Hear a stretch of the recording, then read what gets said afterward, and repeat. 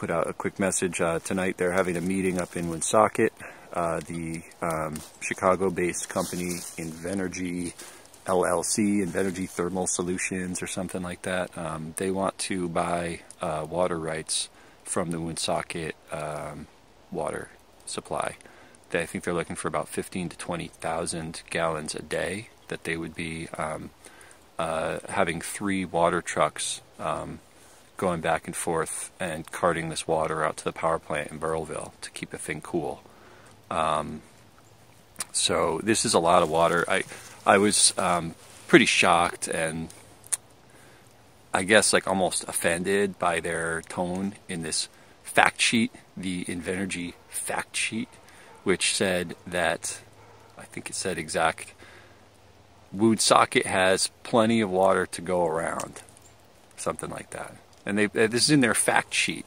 It's like, oh well, whose judgment is that? Who gets to say whether there's enough water to go around? And I don't know if they have ever been to the reservoir.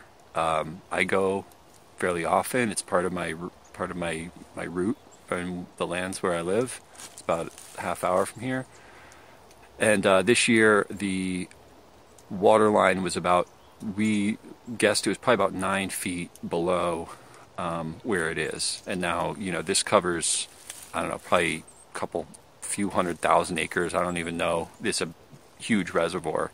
So the amount of gallons that it was low, I have no idea. And they had the spillway wide open all summer, which didn't make sense to us, that they were letting it run down the stream and just while we were in the long-term drought that lasted, I think it actually started last year, was a little bit dry, and then this year was drier.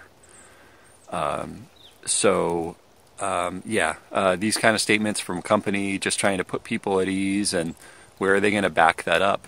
How are they going to put that out as a fact? And you know, my friend had been out there. He said he's never seen it that low in 50 years that he's been he has been out in those areas a lot. So it comes home to here over in Little Rhodey, up in Woonsocket.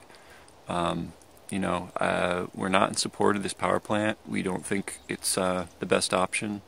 You know, there's a lot of motion towards doing green energy, and you know, we just kicked on 5 offshore wind turbines that are producing all the power for Block Island and bringing some onshore. And as they learn how it goes with those offshore turbines and how well they work, they would like to put, I hear, like a dozen more that would be, or even more, who knows, that would be further offshore and would produce even more power where the wind is even stronger. So why are we going in 2 directions? You know, go in one or go in the other. The people have spoke, the people, and also the Burrillville Town Council, they don't want this power plant. So yeah, give it up, Invenergy. Go home. Get with your thermal solutions or whatever. Why don't you do some geothermal stuff? Quit burning diesel. Okay, well anyway, there's my statement for, they're going to meet at 6:30 tonight here on January 6th up in Woonsocket. And yeah, maybe I'll do a little bit of reporting. You know, I guess we're all recreating the media, and I don't mind talking. Just hope that it, you know, helps y'all see what's happening. And okay, thanks a lot. Till later. Mini Wachoni.